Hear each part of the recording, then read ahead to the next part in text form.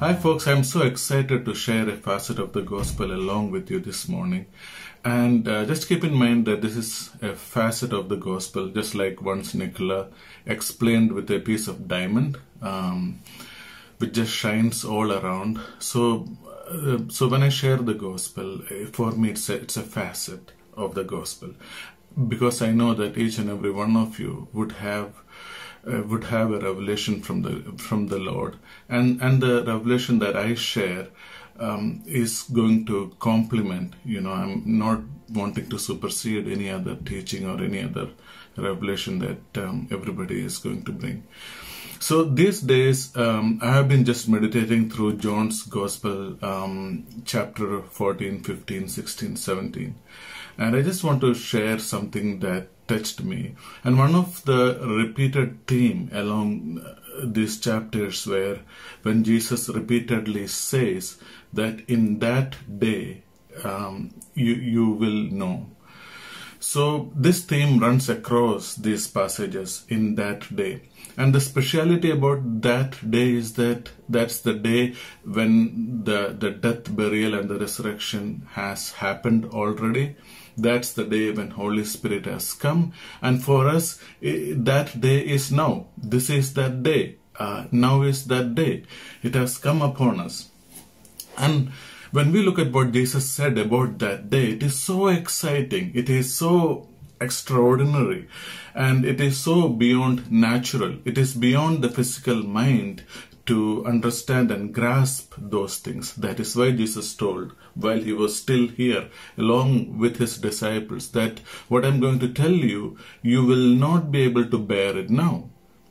So from that, it is very much clear that the true gospel, the enormity of it, the beauty of it, the wideness of it, the excitement of it, we cannot fully grasp it just by mere natural reasoning. We definitely need Holy Spirit. So Jesus said, in that day, when the Spirit has come, He will lead you into all the truths. So we see that in that day, which is now, this is the day. In this day, we got the presence of the Holy Spirit as our teacher, the teacher. And each and every one of you folks, you are getting revelation from the Holy Spirit. He is your true teacher.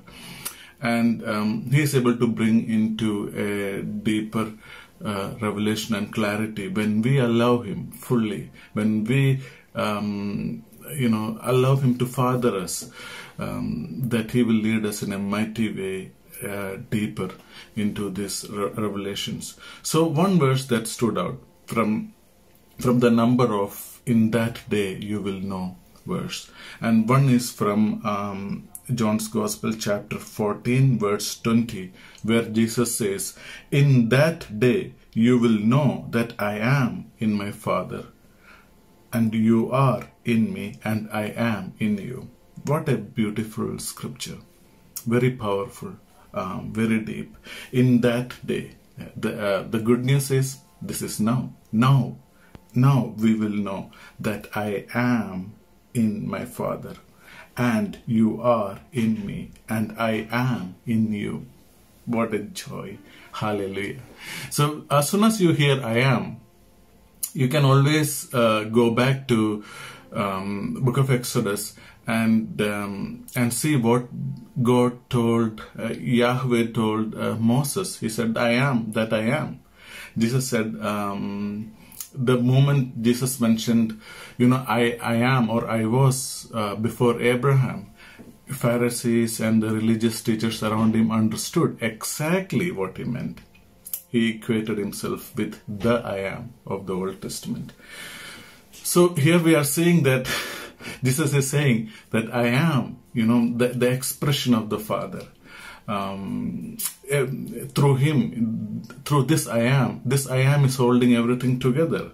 We have our being, we have our existence, we have the meaning of our life in Him. Apart from Him, the existence has no relevance. There is no meaning to life.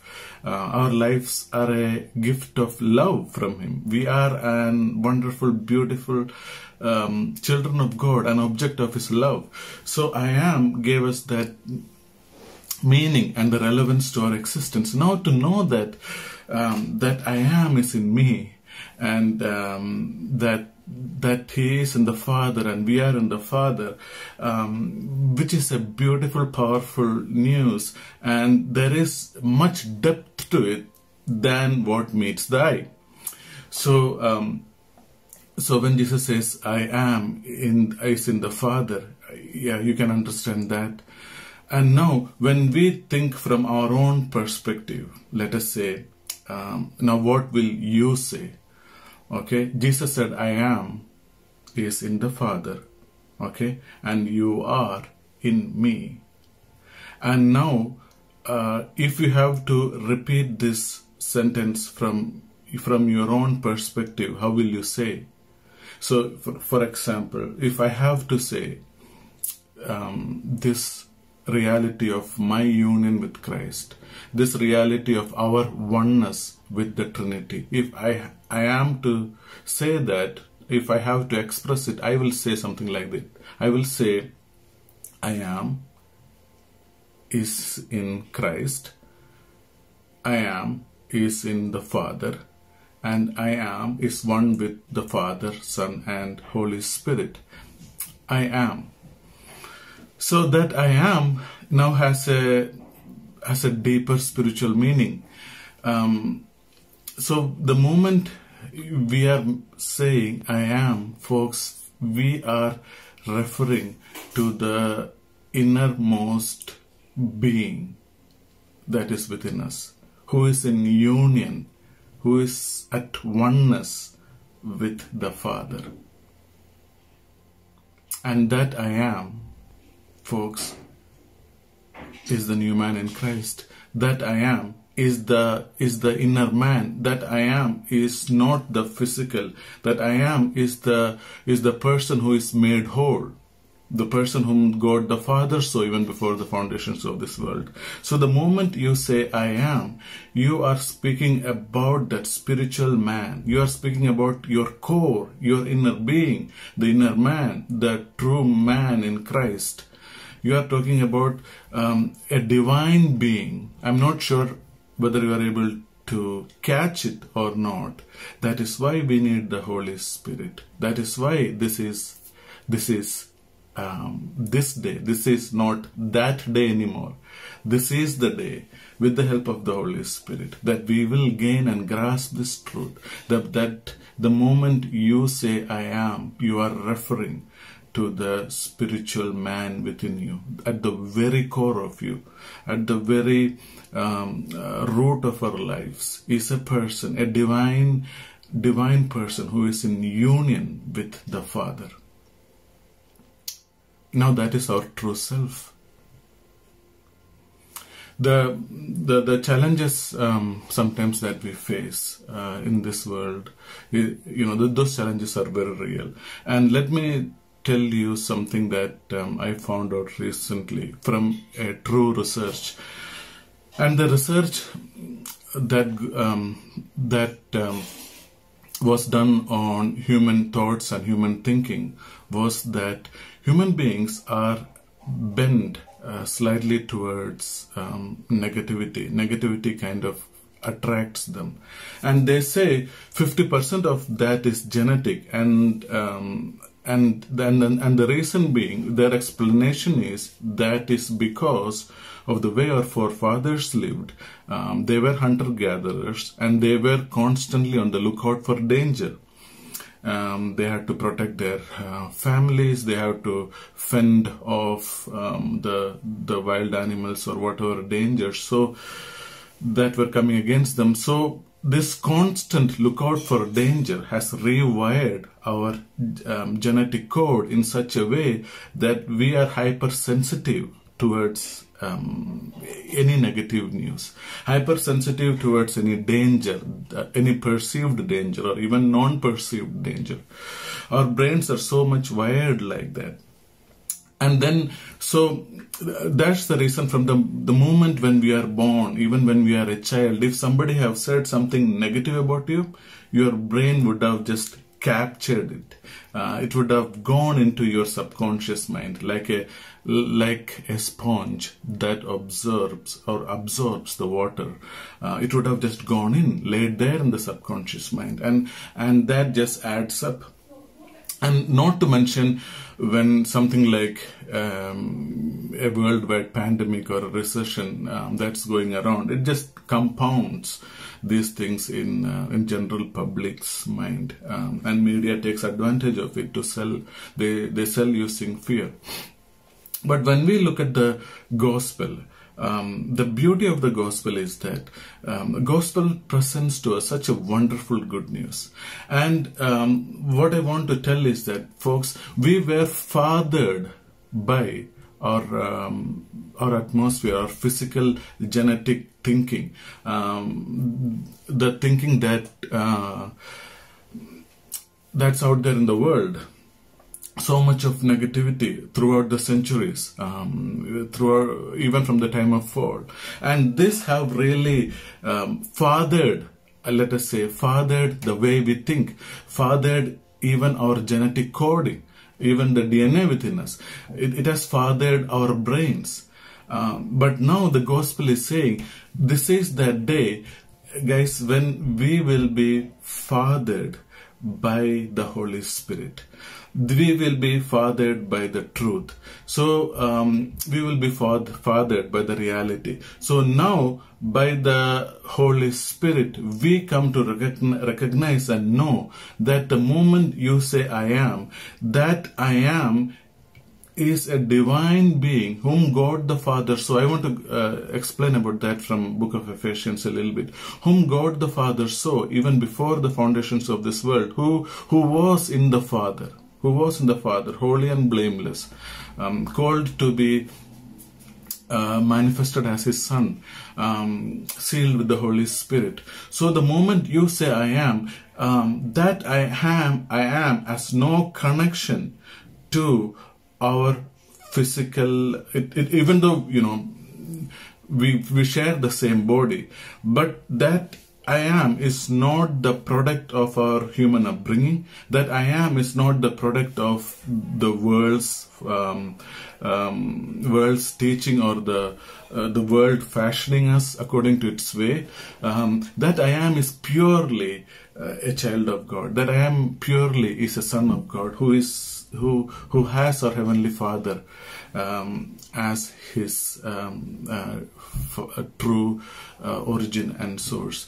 So folks, what I want to say is that the moment you say I am, you are not referring to an outward modeling of you, outward look of you. You are referring to that inner being, the inner man, the spiritual man who is fathered, who is being fathered by the truth, by the Holy Spirit. And now it is our responsibility to let this inner man truly father the physical part of us, the physical being of us. How would you do that? We do that by listening to the gospel. Let me give you an example. When God told Joshua that that the whole land of Canaan I have given to you, wherever your feet stands, that place belongs to you. Nobody will be able to stand before you all the days of your life. So then he said, to help you, to make these promises relevant to you, so that it comes to pass in your life, only do one thing. Just think about, meditate about what I told you all the time. Just guard these words all the time. And what happened, folks? It's not that whenever Joshua entered the land of Canaan, there were no opposition. The land of Canaan was full of opposition. That's the physical part. But He allowed him to be fathered by the I am, by the truth, by what God told. So it is for us to now continue to think about this, continue to hear the truth, continue to understand who we truly are, and being fathered by the Spirit, and not to say negative words, because your mind will just grasp it and it will go into your subconscious mind. But the moment you hear this beautiful, wonderful gospel and think about it and meditate upon it and believe it, it has the power to rewire our subconscious mind. These truths go into our subconscious mind, and it has the capacity and the power to change our genetic code, the DNA. It will rewire our thinking, and you will realize that the true you is a divine person. Just like in the book of Peter Bible, in the book of Peter that Peter wrote in First Peter or in the Second Peter, it says that we are now partakers of his nature. There is more, not just his nature. Again, in the Gospel of John, it says, in the chapter 1, to those who believed in him, to those who believed in what Jesus told about who they are, in what Jesus told about their union with the Father, about the oneness, those who believed in him, they got the power to become the children of God. Power means the ability to change things. There is an ability to change things for good. So if our brains are rewired, that's a manifestation of God's power in us. If our thinking is changing, that's a manifestation of God's power in us. The power changes things. So negative power changes things for the worst. Good power changes things for the good. So even in physics, you know that whenever there is power, the work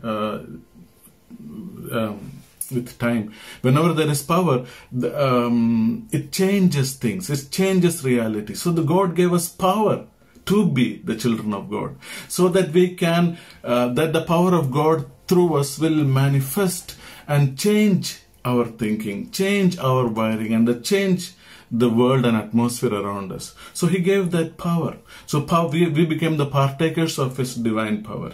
That is why in Paul's first prayer to the church of Ephesians, in Ephesians chapter 1, we see that, let me read from Ephesians chapter 1, verse 15 onwards, which is Paul's prayer for the church of Ephesians. We see this. This is why, since I heard about your faith in the Lord Jesus Christ and your love for all the saints, our Father is love. God is love. That means you are love. I am love. Say that I am love. Your core, that is the truth. Our core inner being is love. I am love. I am beyond conquering.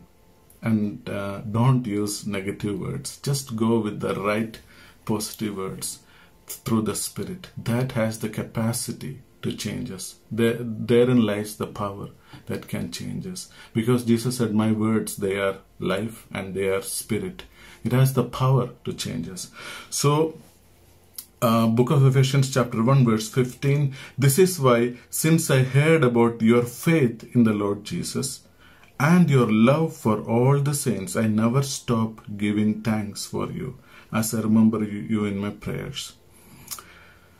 Then, jumping to, verse 18, I pray that the eyes of your heart may be enlightened, so that you may know what is the hope of his calling, what are the glorious riches of his inheritance among the saints, what is the immeasurable greatness of his power to us who believe, according to the working of his vast strength, which he demonstrated in Jesus Christ by raising him from the dead and seating him at the right hand in the heavens, far above every ruler and authority, power and dominion, and every, sorry folks, and every name that is named. And he put everything under his feet and appointed him as the head over everything for the church, which is his body, the fullness of the one who fills all things in every way. What we see here is that the same Spirit who demonstrated the power that he has in Christ, Paul is saying that same Spirit is at work in us. The same Spirit. We are at one with that same Spirit. And what does that Spirit do? What does the inner man do? What is that I am within us do? Who is in union with the Holy Spirit, the Spirit of who is in union with our Father? What does it do? He always he has already lifted us up, and is constantly lifting us up in our physical being, in our thinking, and constantly showing us where we are seated, and constantly letting us know that all things are subjected to the I am in us, to me. And that I am is in union with Christ. That I am is not merely the physical thinking. That I am is the innermost being within us, who is a partaker of his nature, who is a partaker of love, who has partaken of his power, who has partaken of his greatness, his glory, and who is constantly lifting us up. Even from the very beginning, whenever I think about love, and whenever I hear that God is love, always a thought comes to me that love will never leave anybody who receives that love lower. It will always lift that person up to the same level. So folks, I would say continue to meditate on the beautiful gospel. Think about it, and let the gospel, let the Spirit continue to father our physical being, father our physical realities, father our thinking, our bodies, and surely there will be a change in our lives. We will see. I mean, there's already a massive change within us. I mean, we were dead and now we are alive. But when I say a change, I meant the way we think. I meant our genetic negativity will go, and that's a glorious hope. And yeah, there is much more depth to all of this. But you know what? I'm so happy that this is that day, and Holy Spirit is there along with you to lead you into beautiful depths of the gospel. So may God bless you all. You are all blessed with all the spiritual blessings in heaven in Jesus Christ. Amen.